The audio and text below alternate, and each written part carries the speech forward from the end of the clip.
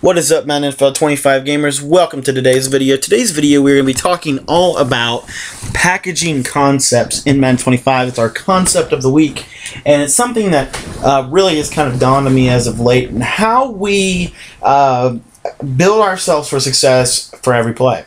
So, for example, here we're going to be working, and we talked about last week, guys. If you weren't here, check out. I'll leave a video and I'll leave the link in the description below.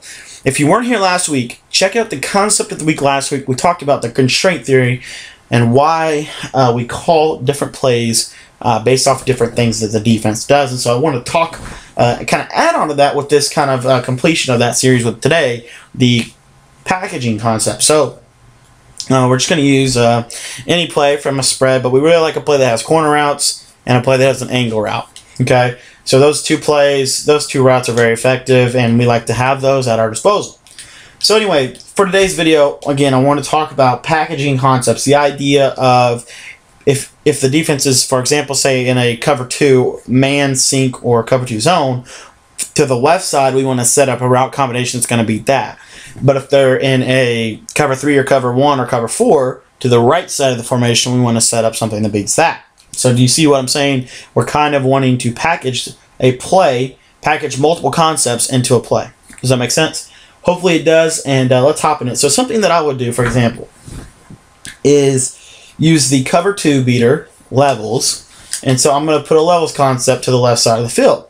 So you see here I'm going to put Decker on a smart routed in route. I'm going to put Welker on just a regular in route, and then I'm going to take Moreno. I'm going to put him on a little flat pattern to the right, and I'm going to put Caldwell on a streak. Now this is a basic read here.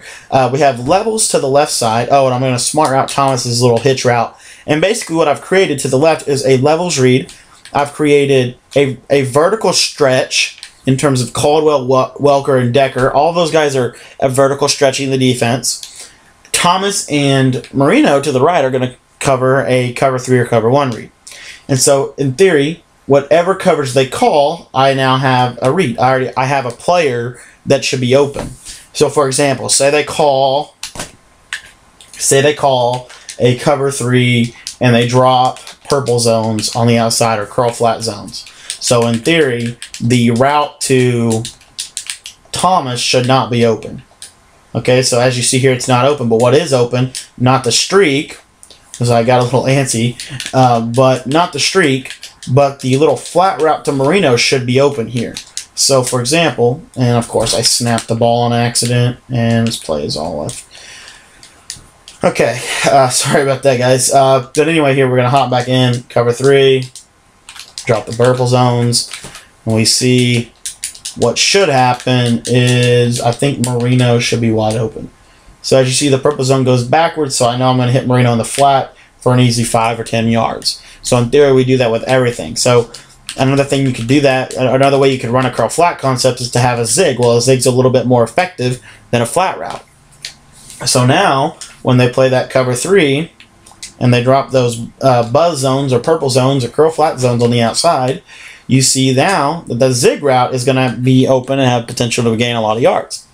So it's just stuff like that, and also the Danny Gonzalez in this article that I was reading goes this little step further, and he's talking about what kind of concepts to package with what kind of concepts. For example, you don't want to package a smash concept to the right. So this is what it would look like. So we would package our cover 2 beating smash concept to the right, so that the right side has our smash, and then we're going to complement that with a cover 3 beating curl flat to the left.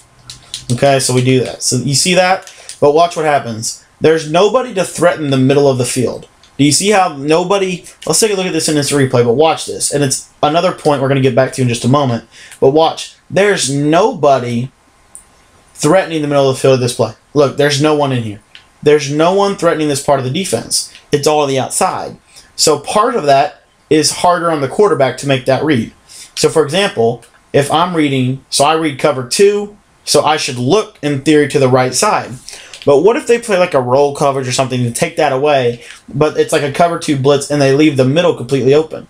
Well, number 1, there's nobody in the middle, and number 2, there's no hot read to the middle because I've now routed everything to the outside.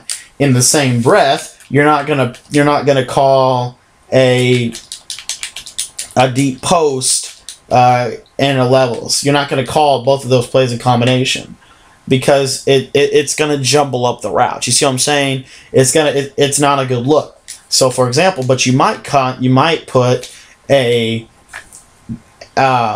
but you might put a smash corners. So for example, you might put a smash route in combination with like a double curl concept. So now you see how the routes are now working off each other.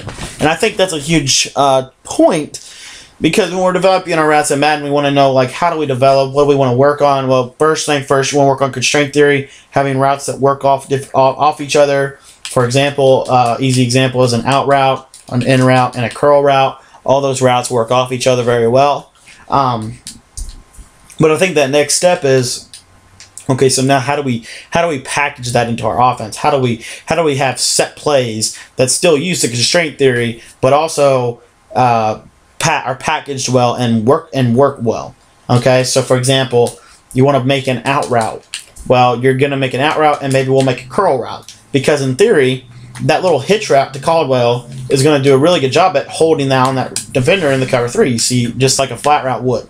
So then why would you ever use a flat route? Well, keep listening here. So we're using a flat route because now we're going to put Thomas on the in route. You see, it's going to serve the same purpose, but they're going to attack different levels of the field. And so I think that's a huge point, because it kind of takes us the next step in developing an offense. So for example, say that their defense is in a cover 3, and what I'm going to do is, instead of putting Caldwell on a hitch, because Caldwell and Thomas are basically going to run in the same area, I'm going to put him on a flat route. You see that he's going to still serve the same purpose, but now I have a lot more room to fit that ball into Thomas. I think that's a huge point as we progress forward. But anywho, and so again, a lot of different things you can do. For example, you can make a Texas concept out of this right side. Now, what I like to do with the Texas concept is also package in 2 verticals to that side. So I'm going to put Thomas on the vertical. Now, this concept should beat cover 2 defenses. So to the left side now, I'm going to make that hitch out concept. And now you see I'm set up to beat cover 2 to the outside here. And I'm also set up to beat cover 3 to the left side. So hopefully you guys are seeing how that works. But I just wanted to touch on that, and we're going to talk more about that as the summer progresses, because I think it's a huge point. But anyways, guys, just let me know in the comments what you think about this. What are you doing in your offense that is similar to what I've talked about today? And just want to kind of get your feedback on what you think of this series in general.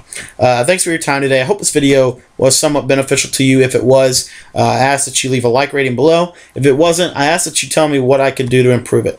Thanks for your time today, guys. Once again, I really hope you guys got some of the points discussed in today's concept of the week. But anyways, guys, that's all I've got for you today. Be sure to catch us tomorrow at 10 o'clock a.m. for more Madden 25 content. Thanks a lot, guys.